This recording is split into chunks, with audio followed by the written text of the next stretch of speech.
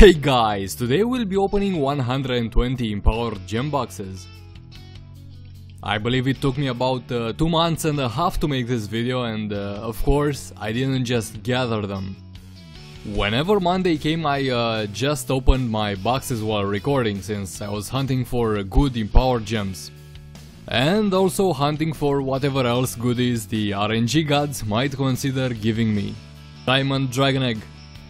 But let's not mention such words and just proceed with showing you how did the unboxing go.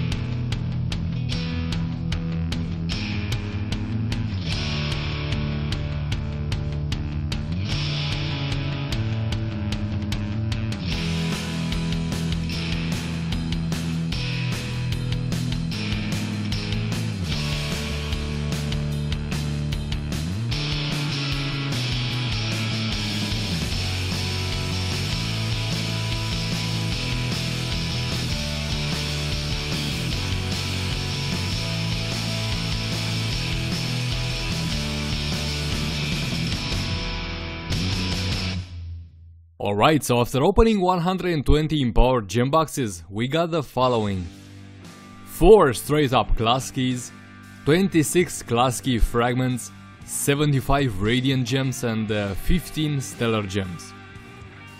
Adding up those class key fragments, it means 2.5 months brought me a total of 12 class gem keys, or on average 5 class keys per month.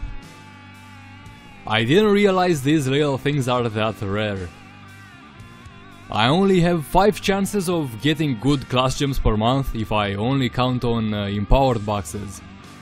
Next we have those 15 stellar gems, 2 of which being 3-starred.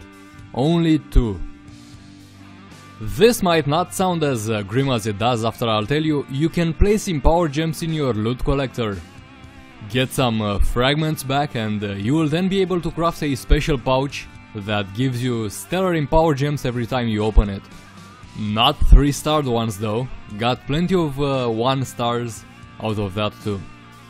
So just take the radiant gems, those 75 radiant empowered gems, and trash them into a loot collector if you're hunting for stellar gems.